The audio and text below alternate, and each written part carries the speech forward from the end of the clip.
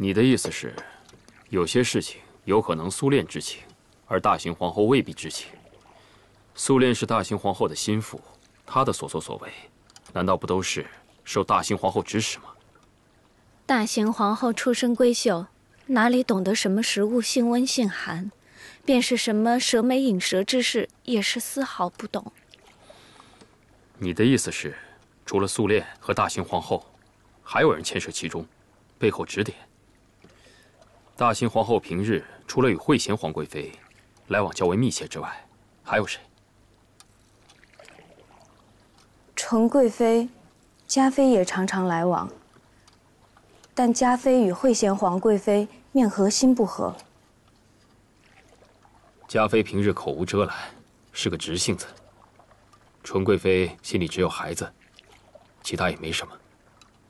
那奴婢也不知了。总不会是富察夫人指点吧？罢了，你肯跟朕说这些，已经很好。朕许你出宫，好好度日吧。奴婢多谢皇上。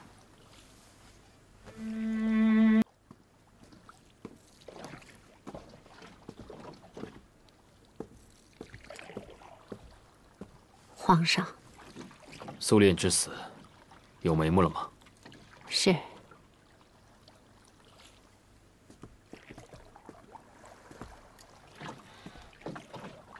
这朵珠花，是前年朕在七夕的时候，送给几位主要嫔妃的。每个人所用的花饰不同，这是纯贵妃的。皇上明鉴。在哪找到的？在苏炼手里发现的。苏炼之死手里都拿着这枚珠花，想是要紧。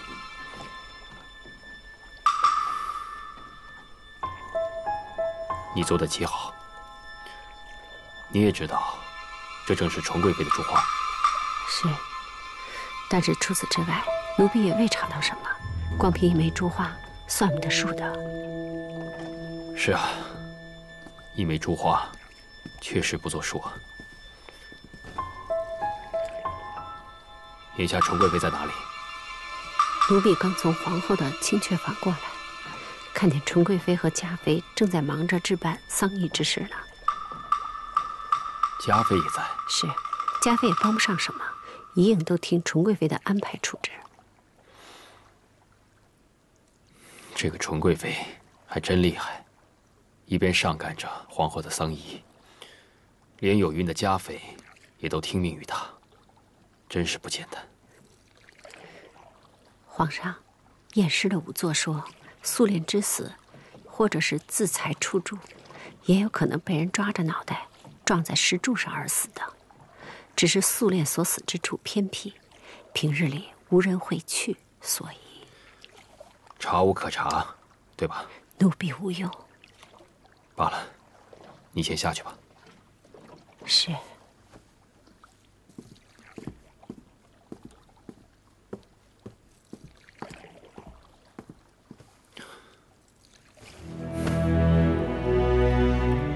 皇后，苏炼死的蹊跷，纯贵妃又冒了出来，这里面会不会还有什么朕不知道的事？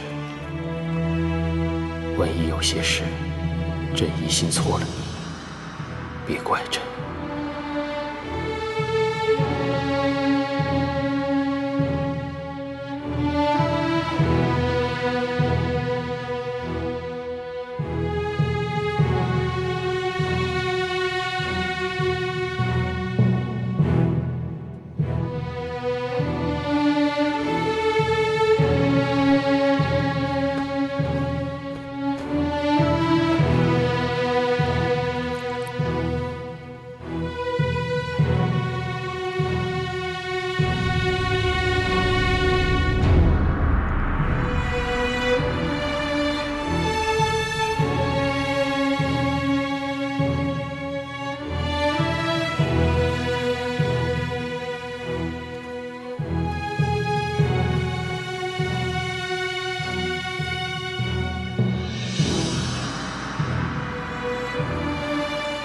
皇后淑德，唯有孝贤二字可表，是为孝贤皇后。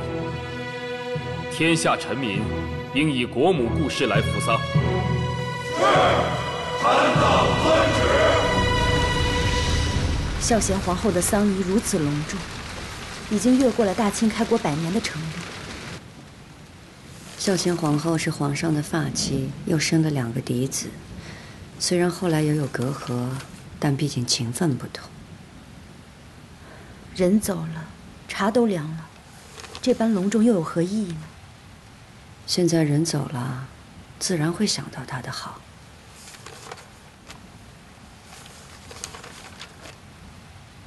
六阿哥，您慢着点儿。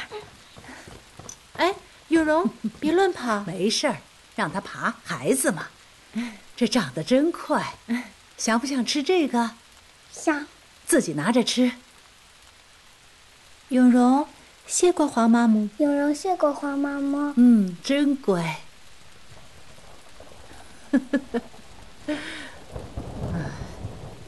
孝贤皇后的丧仪，虽然有旧例可以比照，但皇帝如此隆重处置，你们也要精心。太后说的是，嘉妃有孕，各府里有年迈的老福晋，怀着身孕的福晋，须得仔细照应才是。宫里的奴才们，平日里归各宫管制，都还好说。现如今事情一多，各处都需要人手，臣妾也是伤神的很啊。再嫌烦，还有礼部和内务府呢。永皇不也帮着你在打理？永皇虽然年长，但也未曾经过这样的事情，还是有些毛躁。倒是臣妾的永璋，倒还稳重。哦，永璋如今这么敬意？是，嫡母崩逝，再怎么不懂事，也该稳重了。那好啊，大可让永璋和永皇分担着，也算多个历练。是，臣妾多谢太后。你是儿女双全的人，这满宫的嫔妃都比不上你。哀家听说，孝贤皇后临终前还举荐了你为继后呢。想是传言有误吧？臣妾哪里配为继后啊？没事儿，坐下说吧。是。如今后位虚悬，有人的心思怕是愈发藏不住了。纯贵妃这几日领着嫔妃命妇祭拜，格外的讨好笼络。嘉妃他们对这纯贵妃也是百般的巴结，怕是纯贵妃对后位已经动了心思了。如今宫中就我和她是贵妃，她儿女双全，又有孝贤皇后临终前的举荐，她动心不为过啊。纯贵妃所仰赖的，不过就是2个亲生的皇子和1个养子。可姐姐你别忘了，你是出身后族，又有皇上的情分在，如果真有继后，也应该是姐姐你啊。我从来要的都是情分，而不是位分。既有情分，又有位分，那才是两全其美。当初皇上选嫡福晋的时候，那把如意已经交到姐姐手里了。要不是先帝阻拦，姐姐现在就已经是皇后了。当初姑母要我成为皇后，可是成为皇后不是靠争就能做的，一切都是皇上的心意。皇上现在心思爱痛，无暇顾及，咱们就不要再给皇上添乱了吧。世子说，王爷病重，恐怕是活不到夏天了。老王爷病逝，世子就能顺利承袭王位了吧？是，世子辅佐王爷多年，承袭王位是理所当然。倒是您这儿，孝贤皇后崩逝，后位悬空，是时候该盘算向前一步了。从前只想争个宠妃，被世子争光，如今事已至此，不进则退，也只能往前走了。如今您的敌人就只剩纯贵妃和贤贵妃了。贤贵妃无子，又是景仁宫之后，不值一提。纯贵妃生在有3个儿子，可我偏要让这个成为她的致命弱点。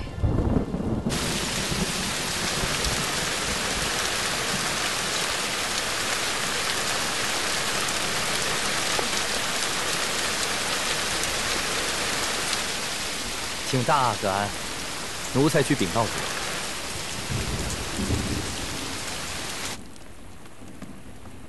主，大阿哥来向您请安了。快让他进来。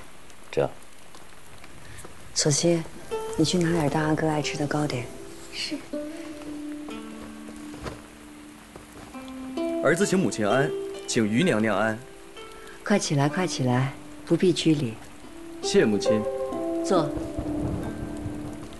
每回来到翊坤宫，大阿哥还是会称贤贵妃为母亲呢。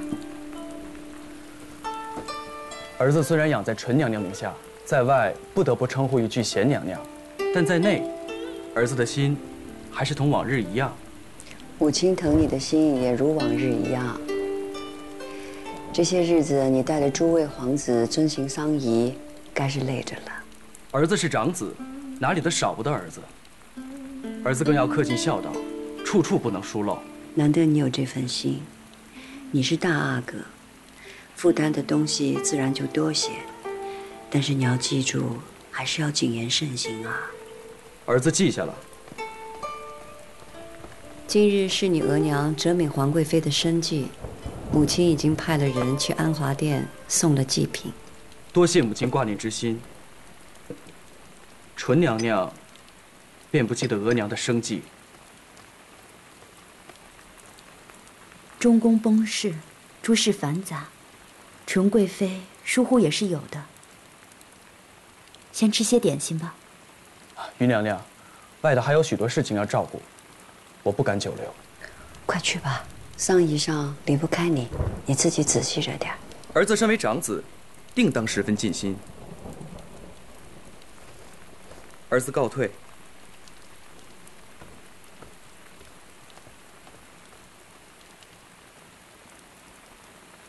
自古以来，立太子都是立嫡立长，再是立贤立贵。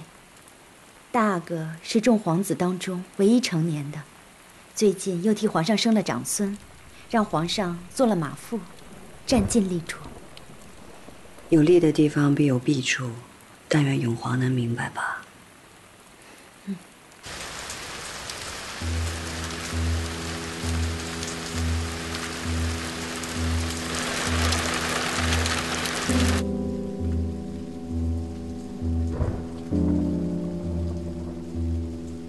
听说方才永皇又去看望贤贵妃了。你不在钟粹宫，永皇到我那儿坐了会儿就走了。到底贤贵妃抚养过永皇，也难怪永皇心里一直惦记着你。哎呀，我也抚养永皇这么多年，知冷知热的疼着，闹了半天，还是不如你。纯贵妃，你多心了。我养了永皇这么些时候，他就惦记着，何况你那么疼他。永皇是个孝顺的孩子，自然会记得你的养育之恩。在永皇心中，你的养育之恩也不减。说来，贤贵妃没有自己的孩子，永皇对你多孝顺些，也是应当的。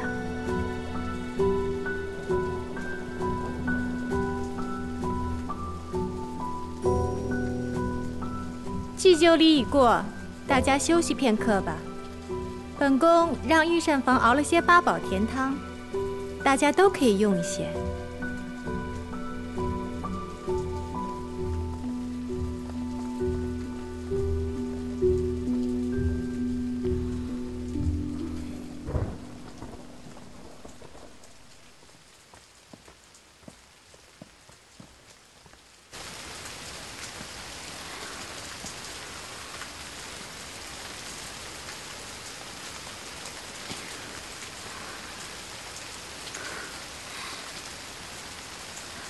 膝盖疼死了。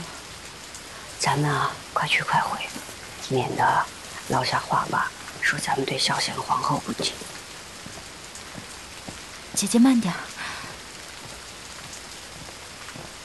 孝贤皇后去了之后，皇上跟换了个人似的，变得喜怒无常。前几日他指责前朝的大臣在丧仪上不够恭敬，即刻拖出去停杖。生前也不见得有多爱惜，如今看起来倒像是恩爱夫妻一般。哎呀，相信皇后如果地下有知，不知道会不会嫌自己气势太晚，不能早些得到这样的恩情。海兰，你说话越发的任性了。纯贵妃平时胆子小，还不是敢对姐姐大不敬。如今纯贵妃的心思愈发明白，也愈发藏不住了。难道姐姐就要对她听之任之啊？先别说这个了吧。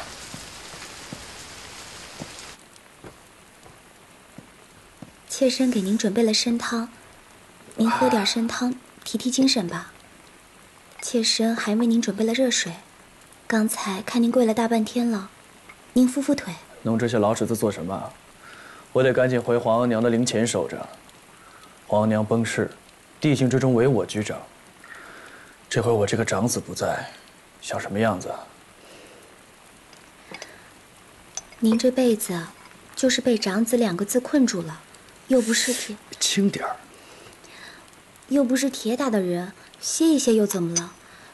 您得空还得往贤娘娘那里跑，您好歹也得顾着纯娘娘的面子呀。哼，纯娘娘自己有亲生的儿子，哪怕为我娶亲，也只选了你这样伊拉里氏出身的小姓小族。纯娘娘想着亲上加亲啊。亲上加亲固然好，但说来终究是门第姓氏最重要的。你呀，别凡事亲近纯娘娘，你当她是远房姨母，她满心里只有自己的儿子，不是真心疼你。您的话妾身记下了，往后不敢和纯娘娘多走动了。人呐，终究是要靠自己的。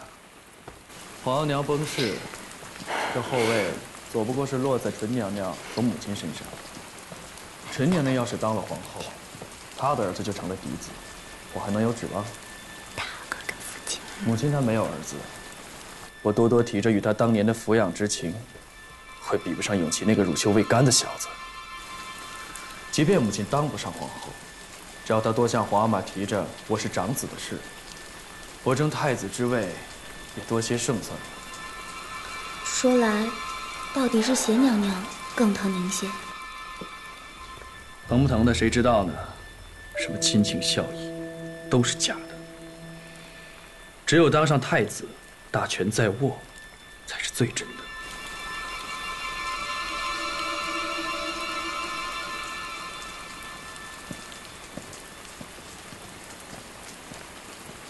哦，对了，傍晚我会去安华殿上香，会回去晚些。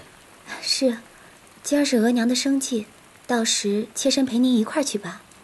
你我同去太过典眼，免得被人抓住画柄说不敬嫡母。我自己去便好。是。永璜可是我疼过的孩子，他怎么会？我倒觉得这样的大阿哥反而更像是一位皇子。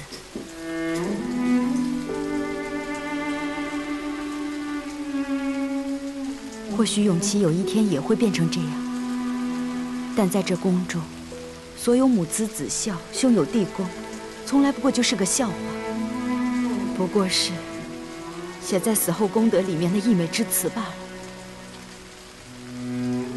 海兰，你说这话太让人灰心了。是挺灰心的，可是我说